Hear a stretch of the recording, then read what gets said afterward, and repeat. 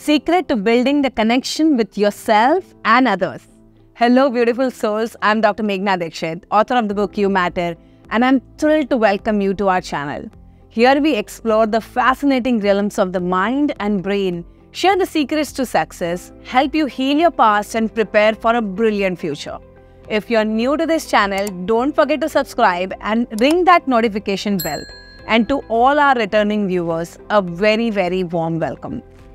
Now, if you're ready to dive into the incredible world of brain potential, type ready in the chat box right now. So what is the secret to building the right connection with yourself and others? Let us first understand what do you mean by connection. Connection is a basic human need. We as human beings cannot live alone. We need people around us. For some of us, living with our families makes us feel connected. Whereas for some people, even when they are living with their families, they do not feel that connection. Which part of you are in? Are you feeling connected with the people around you? Or do you feel disconnected even when you are with your loved ones? Let me know in the comment section. So when you're not connected with your family or your friends or whoever is your loved ones, you lose it at some point or are deprived of it altogether. This makes them feel desperate to find somewhere or someone where they can fit in and feel that connection. That connection could be built by a person, or that connection could be built by a social media or phone, or it could be simple addictions like, those who are difficult to overcome, like smoking, alcohol, or any sort of drugs. The desperation to feel that connection makes these people find a partner in a hurry.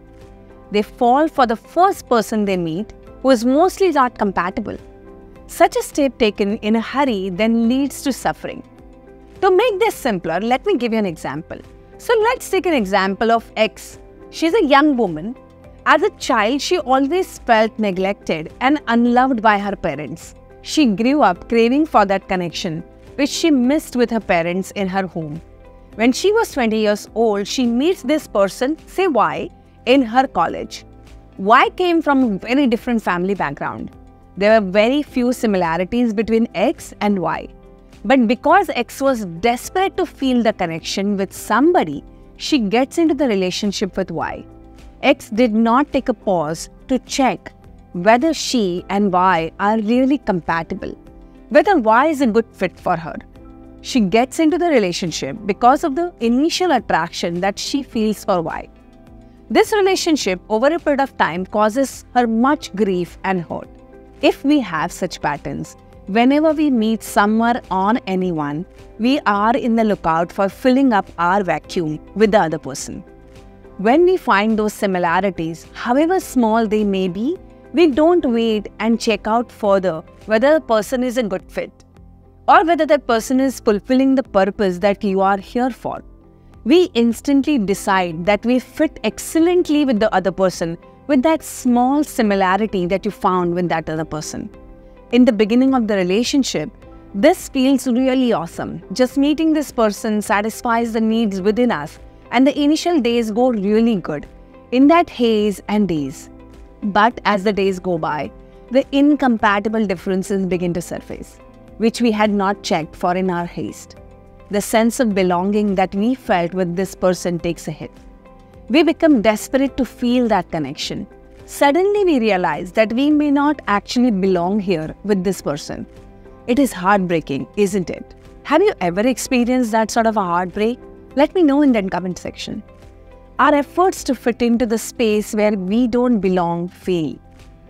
During the beginning of the relationship, in order to feel belonged and the connection we have, forcefully let go of the core and important parts that makes our authentic selves. In order to fit in, we are cutting away parts of ourselves. Slowly, we are already realizing that we don't really fit in. So we don't really belong as we are. This realization hurts us deeply. This causes the self-esteem to dip further. And it's an endless vicious circle. Have you ever experienced it, or have you seen someone else experience that sort of a vicious circle? Let me know. So what is the secret of building connection then? If this is all the pattern that you're living in, how do you break that pattern? So let's take the first point. One cannot build a connection in a relationship if he or she is feeling not good enough. Let me repeat it again. You cannot build a connection with others if you don't feel good enough about yourself. So let me give an example about this. A woman with this pattern of feeling not good enough has a deep need to have a big life for herself. A life of huge success where she is very well taken care of financially as well. She doesn't believe that she can do it by herself due to the subconscious pattern of feeling not good enough. Now this woman meets a man who is emotionally there for her. The relationship is good for some time. But the man has no need for a big life or big success. He's happy with a simple life. He's emotionally available at all times. But now this woman realizes that if she wants to live a large life, all the pressure is on her to create it.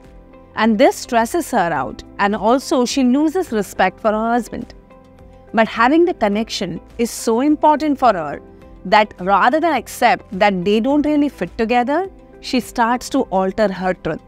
She tries to convince herself that a simple life is good and right. She shouldn't dream so big.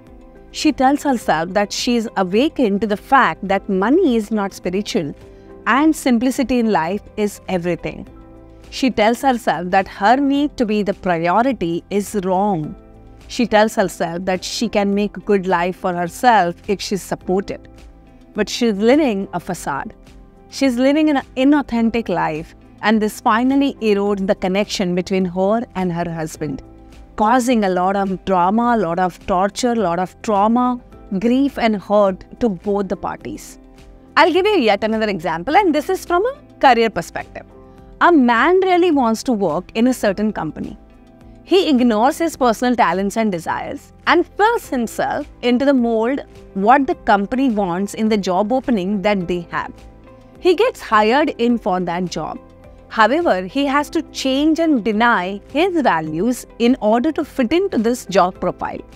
Over a period of time, this leads to zero job satisfaction, and he is also not performing well in his position at the company. There are cases of people who get into multiple relationships, one after the other, and their personality changes with every relationship. Same goes in the job. Now, if this is a bulb on moment for you, type bulb on in the chat box. For people in such distorted situations, relationships, compromise becomes the key word. Such people feel compromise is a form of self-sacrifice. And it is also they feel that sometimes self-sacrifice is labeled as love. Having heard all this, do you recognize this tendency in yourself or anyone that you know closely? Type recognize in the chat box and let me know. Now, the first problem about compromise is that you will violate your own boundaries. For the sake of the relationship, you will ignore your personal truth. You'll ignore your own desires. Now, this pattern also hurts other people because essentially we are presenting ourselves to them as compatible with them when we are really not. Now, it's not really their fault if you're putting up a facade to be in that relationship just to fit in. As time goes by, they realize that the relationship is pretty false. They realize that we are very different from what we've presented ourselves as. And this leads to a feeling of betrayal. Now, why all of this happens? We are programmed to believe that love conquers all. That if we are aware and loving enough, we will be in a good relationship with everyone and everything around us. We refuse to accept incompatibility as we fear of losing the connection and belonging. So people prefer to modify themselves to fit in. They are okay with the minimal amount of belonging that they feel in that dysfunctional relationship. It is like a starvation pattern. It brings to fore the human tendency to settle for scraps and starve slowly than have nothing at all. Now, if you can recognize this pattern within you, understand that connection and belonging are the biggest human needs. This state of desperation emerges because of a complete lack that you may have felt earlier in your life. The truth is, there is nothing wrong with you. With this realization, understand that if you don't fit somewhere, it is not actual belonging. If you have to modify yourself in order to fit somewhere, it is not an actual fit. So does this mean that you don't belong anywhere or with anybody? This is energetically impossible. So the secret to building connection is to be authentic. That doesn't even mean that you have to be rigid of who you are. You can constantly keep working on yourself and keep changing yourself, but that should come from within, not because of the need that you want to fit in somewhere. So, lose all the modifications that you have done to fit in and embrace yourself as you originally are. Only then you will find your perfect fitting companion. True belonging cannot happen without genuine authenticity. You can only be as authentic as you know yourself. The path of self-awareness is the way to figure out your authenticity. So type self-awareness in the chat box.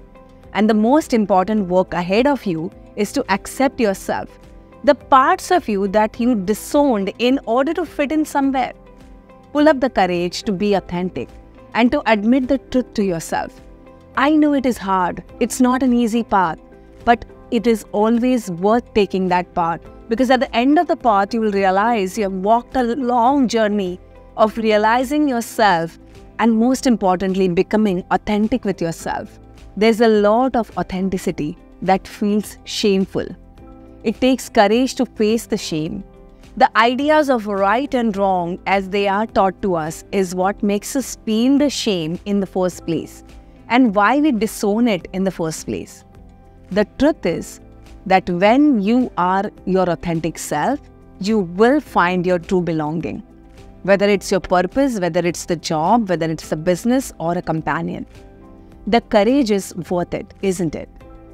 Because it will take you to the place where you actually belong. If this resonates, type courage in the comments.